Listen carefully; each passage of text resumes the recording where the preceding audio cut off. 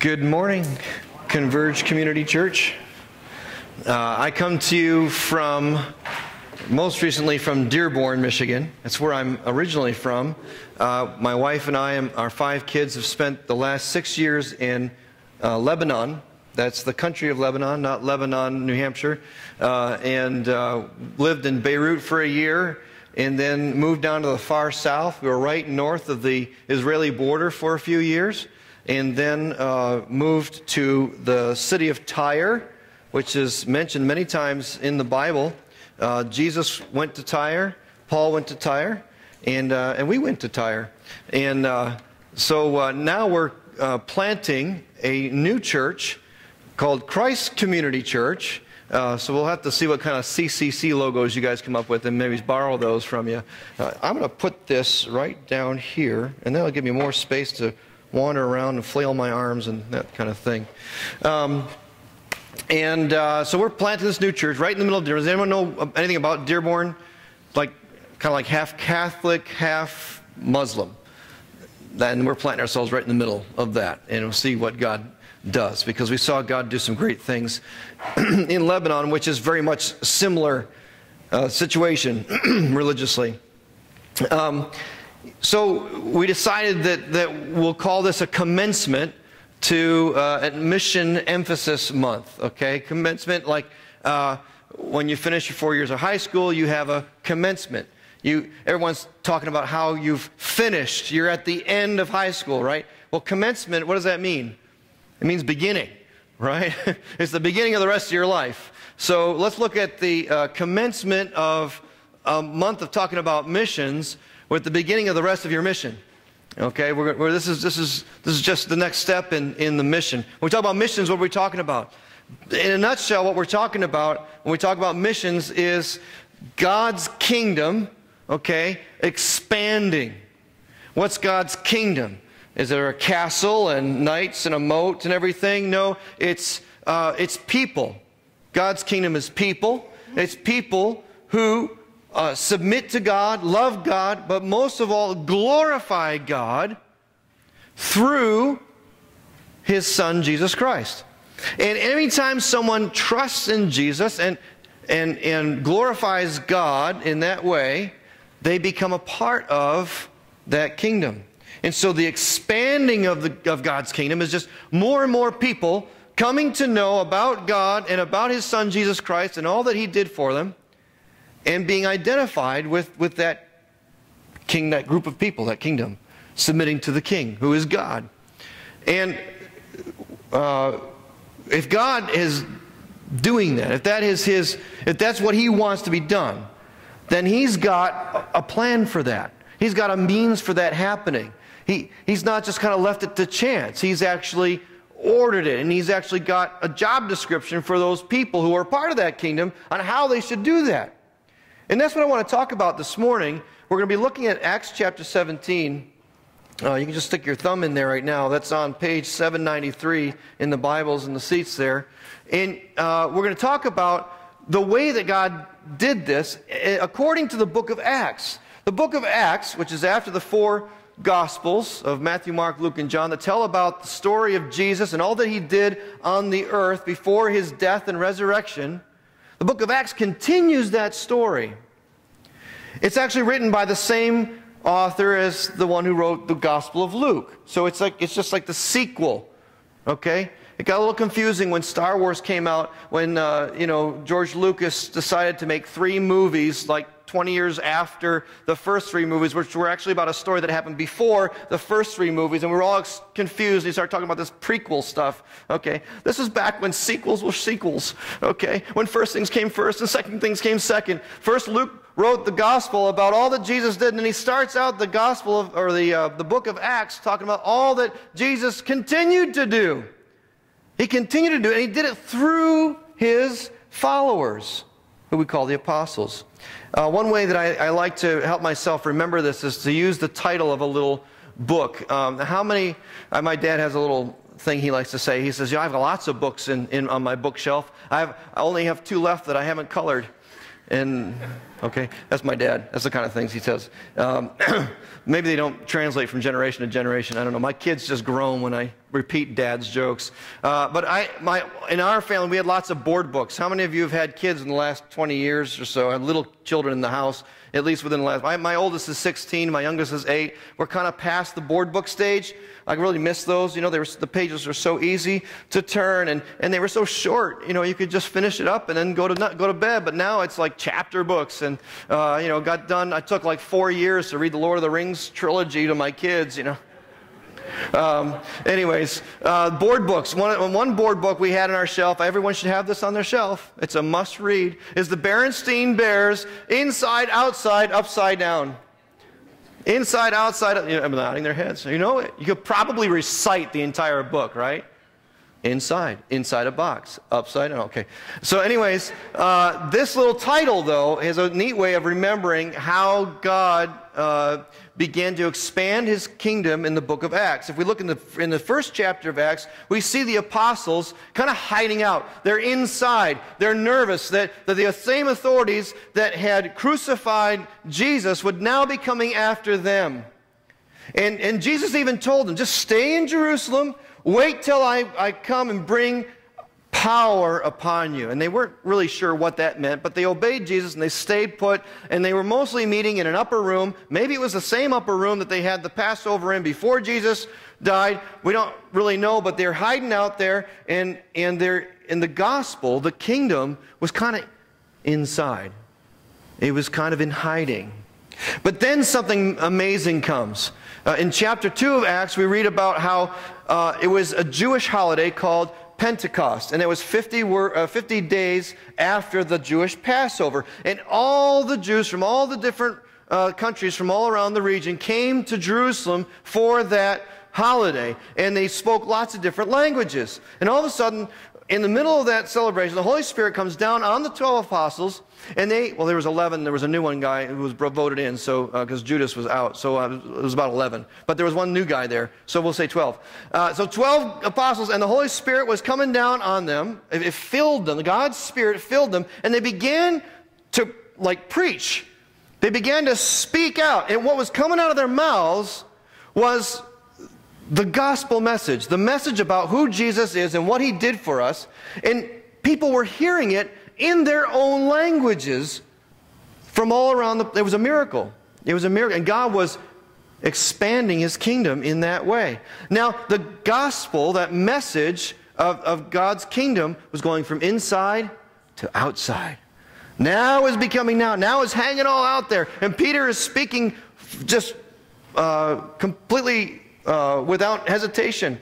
The same guy that had denied Jesus just a little while before was now preaching to 3,000 people, and more than 3,000 people. 3,000 people of the larger group came to believe in what he was saying. The gospel message had gone from inside to outside. And then we see Peter meeting non-Jews, Gentiles, and by chapter 10 and 11 of Acts, we see the gospel going beyond just talking to Jews, not just people who had already known about God from the Old Testament. That was their Bible at that time. Now people who had no background at all in the things of God from the Old Testament at all. They were coming out of worshiping idols. They were what they called pagans. Okay, and they had no clue about these things. But now they were beginning to hear this message too, and they were beginning to believe. And then God saved this guy named Paul. He's riding on his horse. This guy was an enemy of the church. He was trying to drag people out of their homes to have them killed, to have them thrown in jail just for following the teachings of Jesus. And God knocks him flat off of his horse as he's riding up to Damascus, and he calls him to follow him. Now he becomes a believer. And now he's preaching to both Jews and Gentiles. To the point we get to chapter 17 in Acts, and he arrives in a town called Thessalonica, which is over in Greece. And something is said about Paul and his companions by the Thessalonians. In chapter 17, verse 6, they say, "These men," meaning Paul and his companions, "who have turned the world upside down, have come here also." The gospel the kingdom of God, the message of God, expanding the kingdom of God, had gone from inside to outside to turning the world upside down. That's where we find Paul in chapter 17. After Thessalonica, the people kick him out of there. They didn't like his message. They got mad at him. They ran him out of town. He went to Berea. The Jews there accepted what he said, but the Thessalonians came over and made trouble. They followed him to the other town and started making trouble for him there. Finally, they take him, his companions take him to Athens. Now, everyone's heard of Athens. Athens, Greece, with the Parthenon and all of the ruins, okay? In Lebanon, we have very similar ruins from the Greek-Roman Empire period. But no one wants to go to Lebanon for some reason to see them. They much rather go to Greece. Now, Greece would love to have you come and spend your money there. They need that. So if you have a vacation, go to, and some money, go to Greece and spend your money there. They'd love to have that. Lebanon could use the income too, but you probably don't want to go there, given what's going on next door in Syria. Tangent. Okay, so here we are. Paul is in Athens. And he arrives there. Now, I've traveled a lot all around this country, all around the world, and usually when I arrive in a place, I like to go see the sights. I like to go see what's there, not Paul. Now, Paul goes and sees the sights, but he's not there as a tourist. He's not there as a tourist. He is on a mission. He has got a message. He knows that message is powerful. He knows it changes people's lives. And he wants to tell it to as many people as he possibly can. So first he goes to his kin. He's from a Jewish background. So he goes to the synagogue. And then we'll read the scripture and see what he does from there. Let's look at Acts chapter 17. We're going to start in verse 16. I'm going to read all the way to verse 34. That's a lot of scripture. But there's power in the scripture. I like to read it all. And you get the feel of the story of what's going on. Okay? Let's see what it says. Verse 16 in chapter 17, page 793. Is that what I said? Yeah. 793 in your Bible there. Now, while Paul was waiting for them, meaning Silas and Timothy, he had gone by himself, and he was waiting for them to join him. Waiting for them at Athens, his spirit was provoked, it says, within him, as he saw that the city was full of idols. So he reasoned in the synagogue with the Jews and with the devout persons, and in the marketplace every day with those who happened to be there. He wasn't on a summer holiday. He wasn't on vacation. He decided to spread the gospel message. Verse 18, some of the Epicurean and Stoic philosophers also conversed with him, and some said, what does this babbler wish to say? Others said, he seems to be a preacher of foreign divinities, because he was preaching Jesus and the resurrection. And they took him and brought him to the Areopagus, saying, may we know what this new teaching is that you are presenting, for you bring some strange things to our ears. We wish to know, therefore, what these things mean. Now all of the Athenians and the foreigners who lived there would spend their time in nothing except telling or hearing something new. So Paul, standing in the midst of the Areopagus, said, men of Athens, I perceive that in every way you are very religious. As I have passed along and observed the objects of your worship, I found also an altar with this inscription, to the unknown God. What therefore you worship as unknown, this I proclaim to you. The God who made the world and everything in it, being Lord of heaven and earth, does not live in temples made by man, nor is he served by human hands, as though he needed anything, since he himself gives to all mankind life and breath and everything. And he made from one man every nation of mankind to live on all the face of the earth, having determined allotted periods and the boundaries of their dwelling place, that they should seek God in the hope that they might feel their way toward him and find him. Yet he is actually not far from each one of us, for in him we live and move and have our being. As even some of your own poets have said, for we are indeed his offspring. Being then God's offspring, we ought not to think that the divine being is like gold or silver or stone, an image formed by the art and imagination of man. The times of ignorance God overlooked, but now he commands all people everywhere to repent, because he has fixed a day on which he will judge the world in righteousness by a man whom he has appointed, meaning Jesus. And of this he has given assurance to all by raising him from the dead.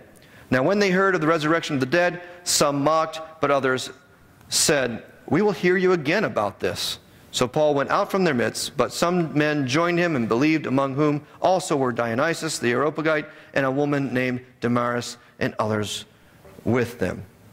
Let's just say a word of prayer. Heavenly Father, we just read your word, and that's not just the words of man. Those come from your mind and your heart, and they are inspired in the heart and mind of Luke to write it down for us. It's there for a reason. You've passed it down to us. Let us stand under it, and let us be changed by it as we explore what it means for us today. We ask it in Jesus' name. Amen. So Athens, famous city. It was then, it is now. Why was it famous then? It was already famous by the time Paul got there. It had been famous for hundreds of years before Paul got there. It was known for its rich philosophical tradition. Socrates, Plato, Aristotle, okay, all those guys were in Athens. And that's where they continued to be studied for hundreds of years.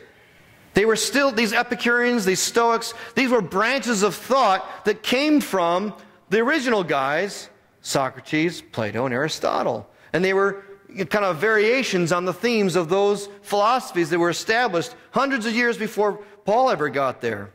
It was known for its literature and its art. I mean, it was a classy place. It was known for its religious traditions as well. It was the Athens of Greece. How else do you describe it? Think of Boston. Never been to Boston? That's one of my favorite cities. I mean, it's got art, it's got history, it's got MIT and Harvard. I mean, it's just this place where things happen. There are leaps and bounds beyond the rest of us. Just if you want to know where the Midwest is going, just think about look at what they're thinking in Boston. It's going to go that way. Okay? That's just kind of the way it happens. It's one of those epicenters of art and thinking and innovation, and probably, like Athens, under the surface, there's a whole lot of religious stuff going on that's not glorifying God, the one true God. In fact, there's probably a lot of idolatry going on. We'll talk a little bit more about what I mean by that in this present context that we're in. But Athens was renowned in that day for these things. One guy named Petronius wrote, "It was easier to find a god in Athens, with a little g, a god in Athens, than it was to find a man. There were altars everywhere. There were statues of gods that people worshipped everywhere." Now, in the Middle East, you don't see that much because Islam, basically, it was a message against the polytheists, against the idol worshippers. So you don't see that. But I have seen it in other ways. I've seen it in Detroit. I had a friend from high school take me once down to the Hare Krishna temple in Detroit. And they had statues behind glass, and they were like washing these things and putting food in front of them. And the food would rot, and then they have to take it, they're not eating the food. And these things can't bathe themselves. And yet people were bowing down to these things that they had made with human hands. Acts 17:16 says that Athens was full of idols. The word there for full actually means swamped. It means it was just overflowing. Talking about Boston, have you ever heard of the 1919 Great Molasses Flood of Boston? Have you ever heard of this? This big giant molasses tank broke in 1919 in the north end of Boston, and the molasses came flooding down the street at 30 miles per hour, and it killed people. It killed people. I'll never say slow as molasses again. It just doesn't, molasses is fast if it's coming down the street at you, okay? But it was swamped, and they say on a hot day in the north end of Boston, you can still smell molasses today. Urban legends, I guess. But, it was just, imagine this icky goo everywhere up to your knees. It was like 3 feet deep at some point. This is the swamped, this is a picture of being swamped. Only it wasn't molasses, it was idols. Everywhere you turn, someone's bowing down to a statue and not worshiping the one true God. What was Paul's response to this? Well, we have this kind of polite word in the English, and at least in my version here, it says he was provoked within him. His spirit was provoked. What does that word mean? It means he was jealous for God and his glory. That he was mad. He was upset. And he was thinking, if you only knew the joy of knowing Jesus. If you were created to worship God and you're bowing down to something you made with your hands. How crazy is that? That's what it meant, provoked. Okay, it wasn't just like, oh, I'm provoked. Okay? And when Paul was provoked, something had to happen. So, we look around and we don't like the politics or something, or we don't like what the newspapers are reporting, or we don't like what's going on with the economy, or we don't like what people are doing with definitions of the family, or whatever it is, and we complain about it.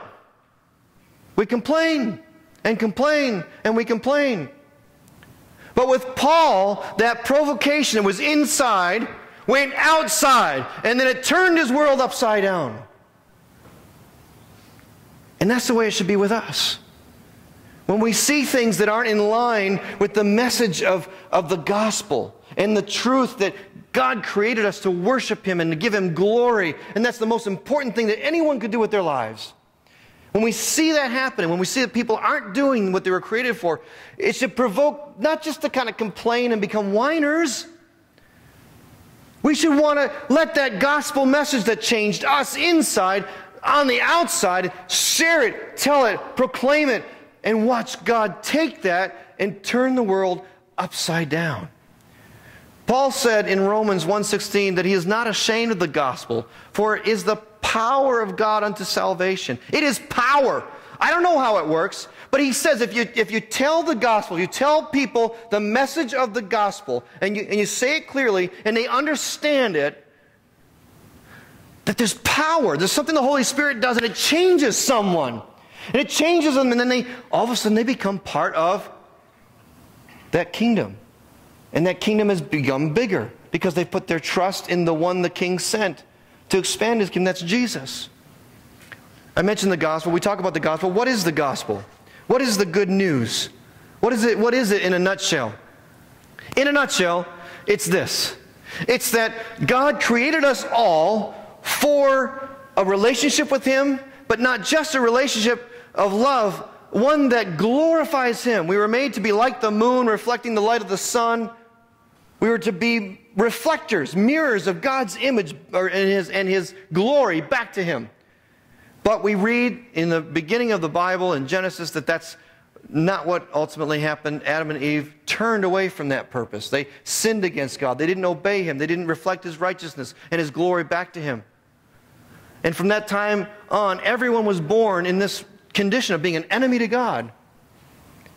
And now, what's happened is that God has decided that the only way to make things better, to fix that problem, that the people He created for His glory, for a loving relationship that are separated from Him, to make them reconciled now, to make them come back to their purpose of being in a loving relationship with Him and glorifying Him again, was to come down and take the punishment He declared that sin deserved in the first place. See, before Adam and Eve ever sinned, He said that when they did it, it would bring death into the world. That was the punishment. And not just dying, but dying forever and ever and ever, separate from God. And that breaks God's heart. And so He came Himself as the person of Jesus to take that punishment on Himself. That's what happened in the cross. That's why we make such a big deal about the cross. Jesus was killed on the cross, and He took all that punishment that we deserved. All that punishment went on Jesus, and all His righteousness and sinlessness and the glory of God that He gave back to His Father goes on us. And now the relationship's restored. Now we're back to where we were supposed to, what we were made for. That's the gospel in a nutshell. That's what Paul would have proclaimed to these people. It would go from the inside to the outside. And when that's proclaimed, it changes people. It's God's design. It's His power. It's His plan for how to make His kingdom expand. And He could have done it some other way. I guess, people say, well, why didn't He just make everybody, love Him and glorify Him just like that? I don't know. He's decided to do it this way. He's decided to use us, to work through us, just like he did with the apostles. Jesus is still at work, just like he was in the Gospels, but here in Acts, he's working through the apostles. And you know, the book of Acts is one of those books, it's not over. There's a church planting movement out there called Acts 29. Acts ends at 28. We're Acts 29. We're the 29th chapter. Okay, we're the ones that are still doing this stuff. And his kingdom continues to expand. So what was Paul's approach? What did he do first? First he goes to the Jews. That was his custom. He always went to the synagogue first. Okay, and then he finds himself out in the marketplace. So then he's out in the marketplace. Who's in the marketplace? Now, Jews are in synagogues. Who's in the marketplace? Everybody else. Everybody else. Everybody got to eat, right? So everybody's in the marketplace. And he just starts interacting with everyone who's there. And he waits to see who is God going to, provoke in their spirits some kind of response to what I'm saying. That's how this gospel thing works. You just put that message out there and see who God begins to draw to that. Who did he draw that day? That day, it was philosophers. Most people hear philosophy and go, oh. Sorry, I was a philosophy major in college, and I just did a master's in Islamic philosophy, and I like philosophy. Philosophy is kind of cool because it talks about like the most basic primary things. Where do we come from? How do things go from nothing to what we have now? And what's the nature of humanity and all this stuff? Okay, and how do we answer those questions? Well, Paul started to get into this stuff with these guys. Who were these guys?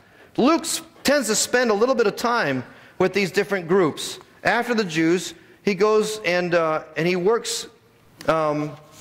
He starts talking among these guys that they are called the Epicureans and the Stoics. I won't go into it, but a whole lot. But these philosophers, these Epicureans, they believed that the gods, plural, they believed that there were gods and the gods were remote. They had nothing to do with our lives.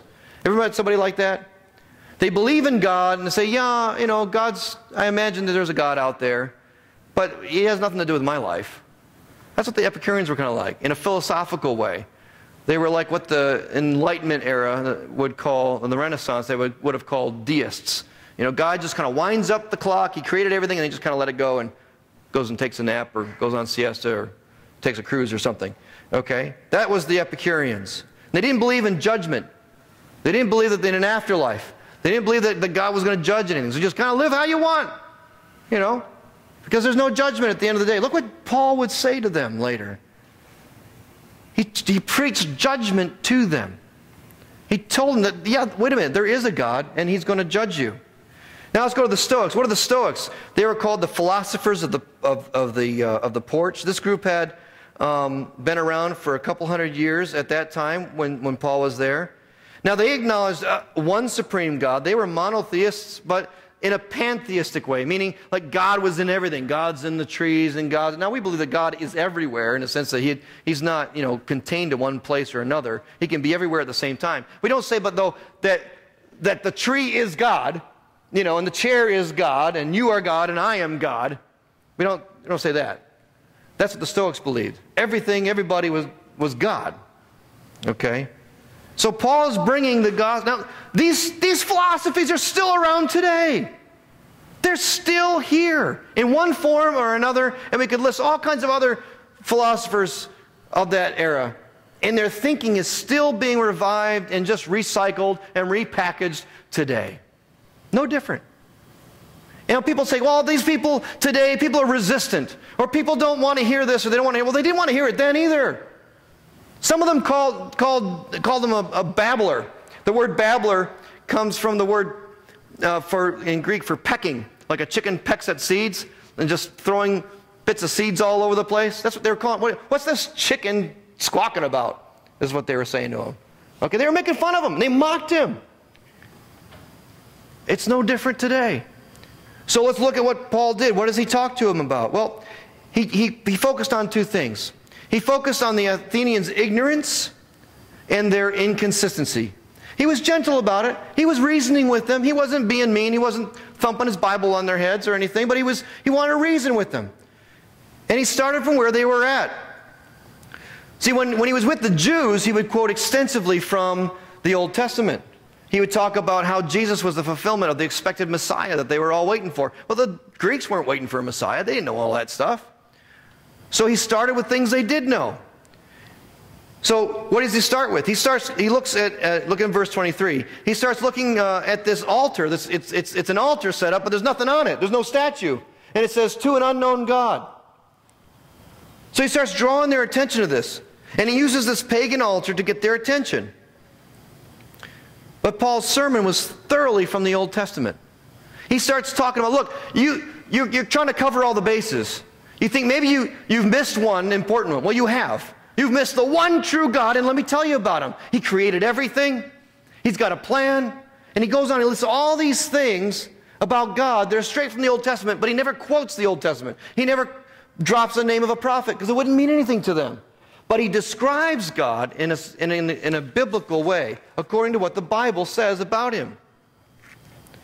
They admitted their ignorance by saying, there must be a God out there we don't know. He says, yeah, let me tell you about him. And so he shared it that way. We can look for these cues in society. When we want to share the gospel with people, we can look for these cues around us. What are these people saying by their lives, by the way they decorate their house, by the things that they buy? What are they saying about their beliefs? And can we begin to insert some things about the gospel into our conversations around those things? And then Paul would point out their inconsistency. This is interesting. In verse 28, he quotes from Greek poetry by a poet named Epimenides. In him we live and move and have our being. And then he quotes from another poet. He says, for we are all indeed his offspring. He quotes from Stoic poets. He says, look, you believe, according to your own philosophy, that we were created by God. And he wants to reason with them. Does it make any sense then? I mean, let alone what I'm trying to tell you. Does it make sense in your own system then to bow down to an idol? If you were created by a God, how can you make something yourself out of wood or gold or silver and bow down to it and call it God? It's inconsistent. You're not thinking. If you want a really good resource for a way to do that with people's thinking today, I'd tell you to get Tim Keller's The Reason for God. That's the name of it, right, Jeff? The Reason for God.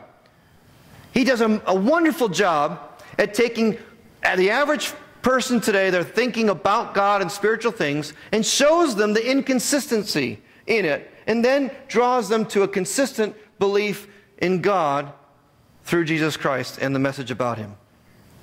So he takes those things in their culture, in their experience, and he draws them to the gospel. And then he preaches to them. Now I want to turn gears here. That's what Paul did. That's what Paul did. What's Paul's message to us? Because this is all Scripture. Not just what Paul did, but what he said. And this message applies to us as well. Well, some of us might say, his message was about idolatry. I've never carved a little statue and then bowed down to it and burned incense and lit candles and stuff. I'm not an idol worshiper. Is that the only form of idolatry there is out there? Isn't there possibly other more subtle forms of idolatry? Let me give you a little sentence and you fill in the blank. Oh, if I would be happy if only I had blank. If I had blank, oh, then I would be truly, my life would be full. I'd really be fulfilled. I'd really be happy then. See, whatever you put in that blank, you have a temptation to worship. I mean, serious, to worship it. To give all your money to it, to give all your time to it, to give all of and to look to it to make you happy, to make you fulfilled, to make your life complete. What do you fill that blank with? Now, here's the tricky part. It could be really good things. It could even be things that are gifts from God. It could be gifts from God. God gave me a wonderful family. I love my wife. I love my kids. The Lord has given me a marriage that just clicks, a marriage that works. We haven't had a lot of big struggles in our marriage. It's a good thing because I've dragged my poor wife all over the stinking world. Okay, and that can wreak havoc on living, on ramen noodles and stuff sometimes. That can really, impact a marriage. It's a gift from God. But I could make my marriage everything. I could say, Lord, oh Lord, don't take my wife from me, because then I wouldn't possibly be able to go on. Really? Really? Lord, don't let my children go astray. Because if they rebelled against you, or if they went astray, or if they became something I didn't want for them to be, I don't know how I could go on. They're my happiness. We had a friend once. She was from Brazil. She's Lebanese, but she grew up in Brazil, living in Dearborn. And her father was dying. She was friends with my wife. My wife had been sharing the gospel with her for many years. And she told my wife, she said, Christy, when my dad dies, I will die. Now, you got to know something about families in the Middle East. I mean, they're tight. They're really tight. But they're not supposed to be like that tight. Christy said, well, you'll be fine. No, I will die. Really? I mean, she really believed this. I mean, that's extreme. But she really felt like she would not be able to go on at all if her father died. That's not healthy. That's a form of idolatry. You've made your father out to be something he's not. You're looking to your father to give you things that only God can give you. Only God sustains us. Only God should be our greatest joy, our greatest love, the one in whom we find our greatest fulfillment. So that when things fall apart, when people die, my wife's father died last December. And thank the Lord, he was a believer. He really trusted, and we could celebrate the fact that he was going to be with the Lord. But yes, we mourned and we cried. And I was asked to do the interment, the graveside service. And I could hardly keep it together myself. Yes, we mourn. Yes, we cry. Yes, that's normal. That's healthy. But we weren't looking to Dad for our fulfillment. We know he's gone to be with the Lord. We know that we will go on. We know that we have a heavenly Father who walks through everything with us. And if it wasn't for him, we wouldn't have been able to get through such a difficult time. He is our joy. He is the one who makes us happy. He is the one who gives us fulfillment. And when that happens in our life, when he is the one who receives all of our love and affection, not that we don't love our families, but we love him first. Not that we don't enjoy our work or enjoy the nature and the trees and the beauty that God's given us, but God has said throughout his Bible that all of that is supposed to reflect glory back to him. We're supposed to love the giver, not the gift.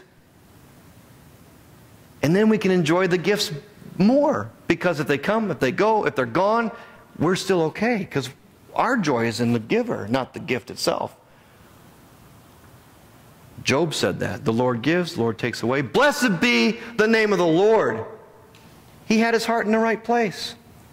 When that's happening in your life, you've cast out those idols, and it's an ongoing process.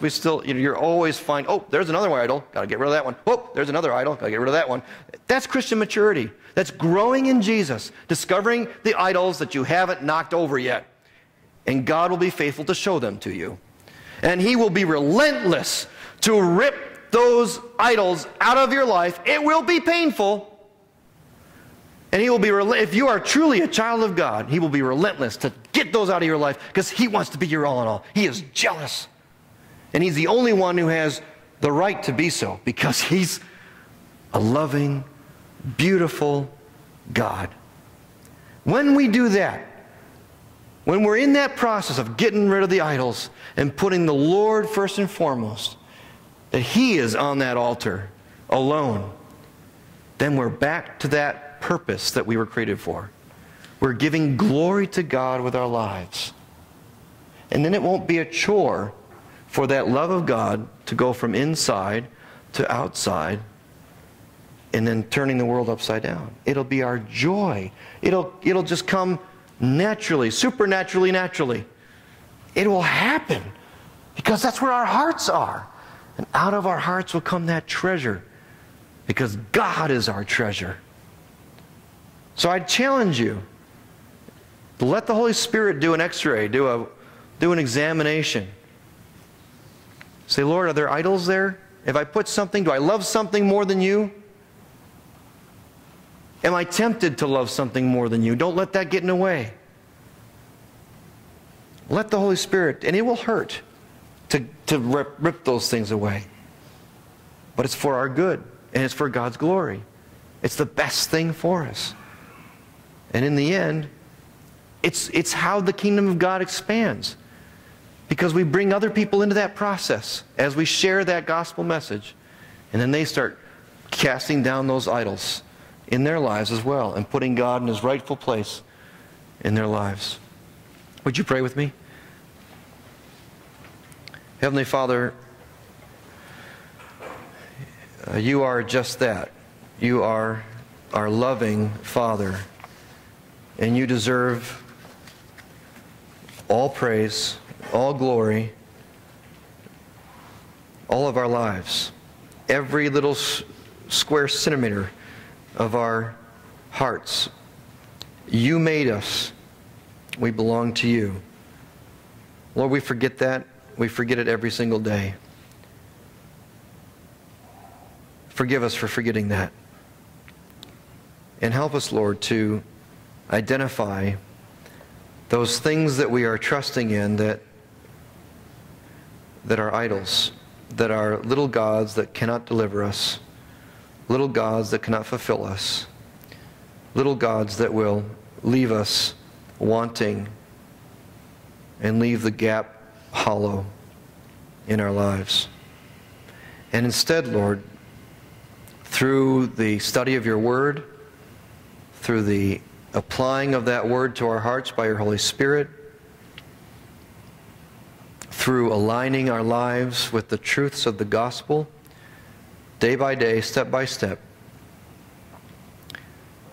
that our hearts would be that mirror of your glory.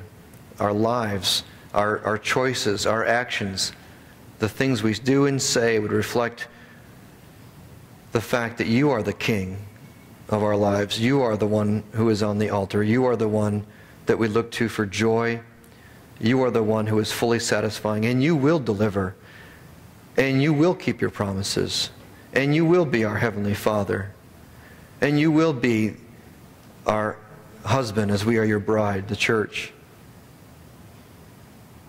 and you will be glorified. Help us to wear that on the outside, to bring others in on that process, to expand the kingdom of God. Start with me, O Lord. Pray it in Jesus' name. Amen.